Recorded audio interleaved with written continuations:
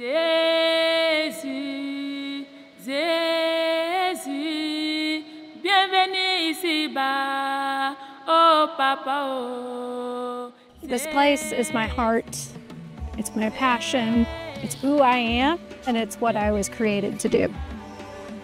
I'm Dr. Rachel Jameson. We are here at Sacre Coeur Pediatric Center in Guinea, West Africa.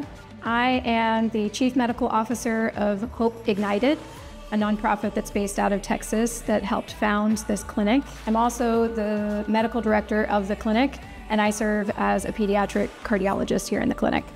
This week has been really special. We have a team of 5 physicians from Cook Children's in Fort Worth, Texas, who are here with us, and it's been wonderful having them with us. Hi, I'm Kirk Pinto. I'm a pediatric urologist here from Cook Children's in Fort Worth, Texas. It's our first sort of full day, and it has been the most unscheduled, joyful chaos I could have imagined. Every other minute is a new question and something new to do, and frankly, doing things I hadn't done before. It's been a great day so far, and I'm hoping that the rest of the week goes this well. I'm Dr. Sarah Garza, and I'm a general pediatrician at Cook Children's Healthcare Center. I've been on medical mission trips in the past. It's been over 10 years, but I will say that this experience has been incredibly impactful and incredibly joyful at times and incredibly hard at times. But it's been one of the greatest experiences in seeing the love of the nursing staff, all the members of this Sacre Coeur community that have come together just to be able to see them love these children so well. You know, as a physician, I've done medical missions in the past and kind of found it frustrating in some ways, whether, going to a third world country and setting up under a tree and having nothing, no resources, or, trying to work alongside, nationally trained physicians of their country, and just realizing our training is so very different.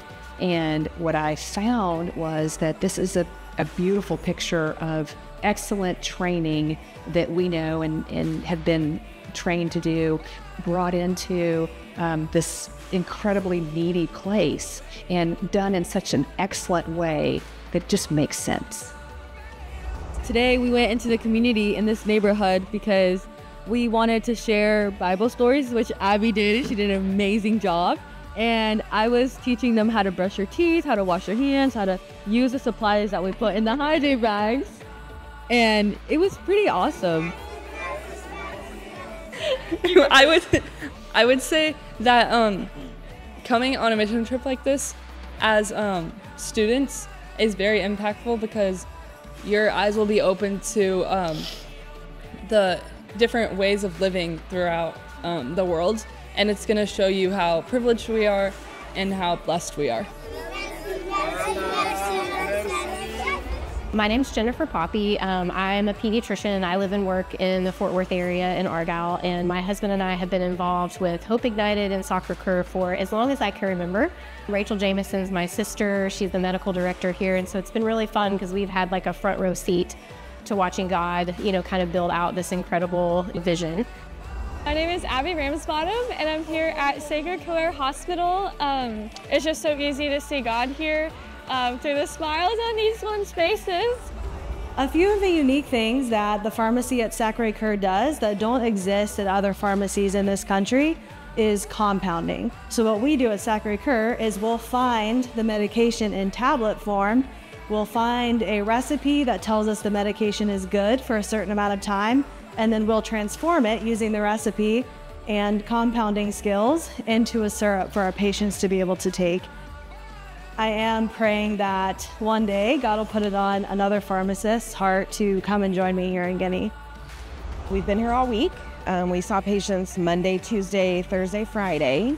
It has been such a unique experience. I've done some other medical mission stuff, but this is a very well-organized, very excellent pediatric medicine. The things I've done in the past have been like, you go and you set up a clinic somewhere, and this is not that. This is already very well set up and established, and that has been amazing to see not only how excellent it is, but also what they can do with the resources that they have, which is so slim compared to what we have in the U.S.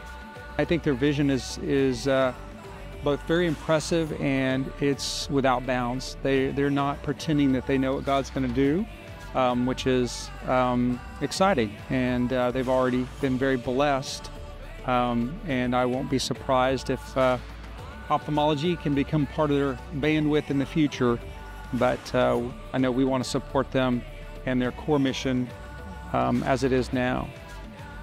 So one really special thing that happens here is every morning at 8 o'clock, the chapel's right here and it's beautiful and the acoustics are amazing. And we meet in there for about 30 minutes. Just a great way to start the day. They read scripture. But one of the things that one of the doctors said is doctors help, but God heals. And that has been so impactful to me all week. With the resources that the staff have here, it feels impossible to take care of this community. But God is a God of possible in the face of impossible, and definitely have seen that this week. Come and join us to fight for the children of Guinea.